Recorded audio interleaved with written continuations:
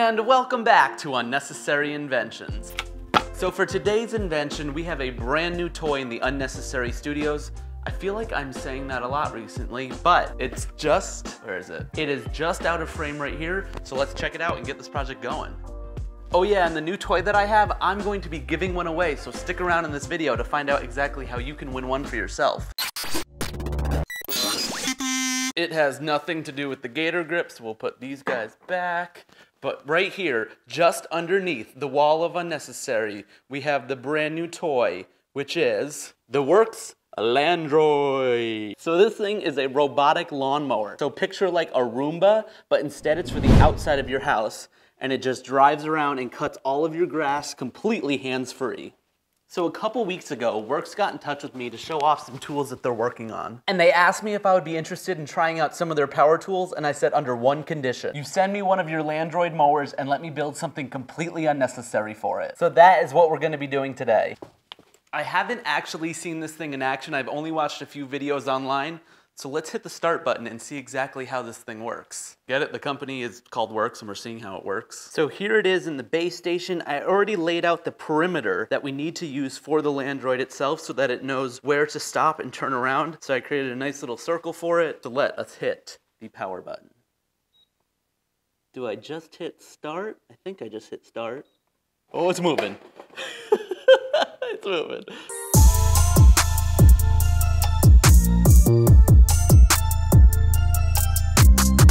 If only I had AstroTurf for it to actually pretend to cut. Uh-oh, it's coming towards me. Emergency stop.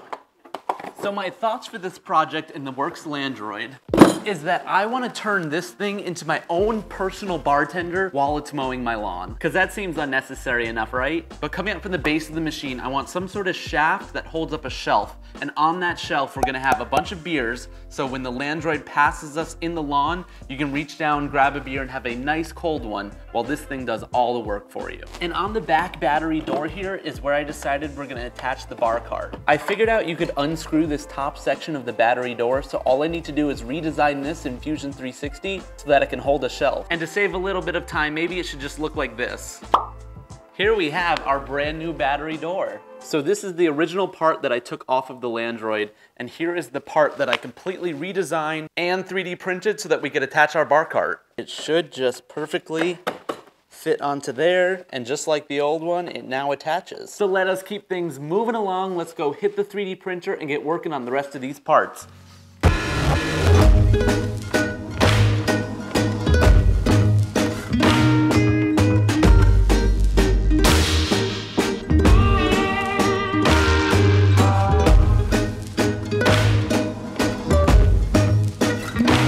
While those things get going on the 3D printer, we still have to get one of the most important things for this entire project. The actual cans of beer that this thing is gonna be carrying around. Luckily, I have a beer connection, so let's go get those things now.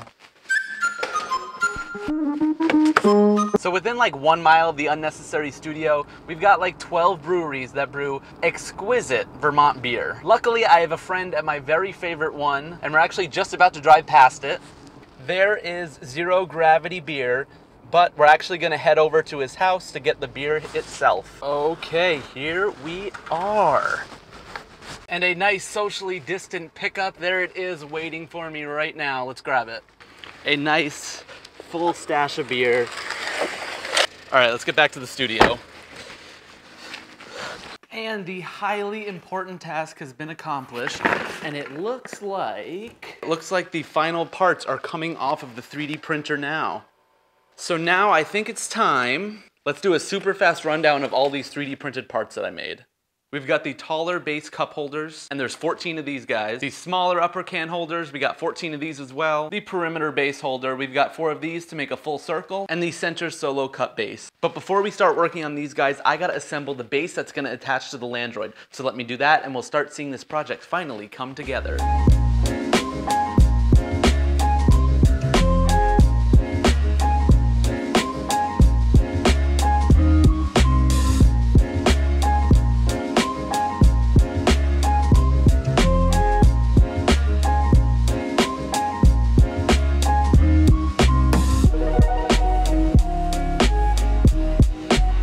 And we have the table attached to the Landroid, ready for all the finishing parts that we had 3D printed. I also laser cut these acrylic sheets that'll perfectly fit each one of the beers and those 3D printed rings that we have. And now we just need to get all of these extra pieces attached to the base, and we will have ourselves a lawnmower bartending device, because I am starting to get parched now. So I'm gonna finish up all the rest of those features, and then we're gonna head to a backyard and actually cut a lawn and see how well this thing actually works. Oh, and I almost forgot, I am giving away a brand new Worx Landroid robotic lawnmower.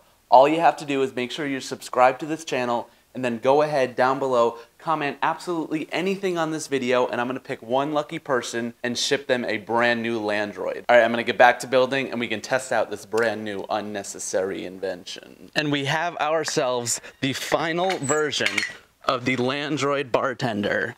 Finished up. Let's take a look. So I added in all of those 3D printed parts that I was talking about, so we can hold 14 beers inside of this thing. You can also just lift this piece off if you want to put some ice on the inside.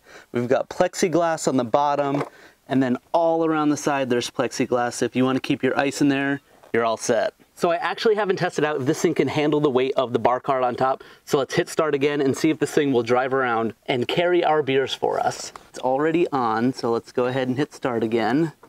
Okay, the very first voyage, and it seems to be off to a good start so far. It's gonna turn around. Okay, now we just gotta get this thing filled up with some beers, because that is gonna be the real test if it can hold up. All right, let's fill it up with all this beer. I got all the beer in here, but I forgot to put the ice in. Luckily, you just slide this top part off, and now we can pour our ice in. Okay, so just picture yourself, you're hanging out on a Sunday afternoon, mowing your lawn, and now you can have yourself a beer.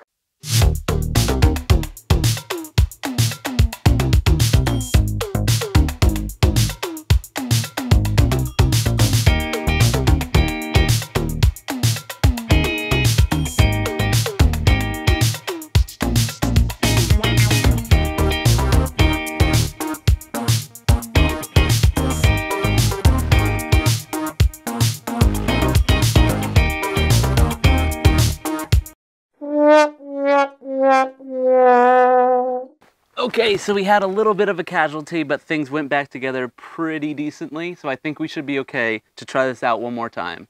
Move so fast, it's hard to like get set up for an angle.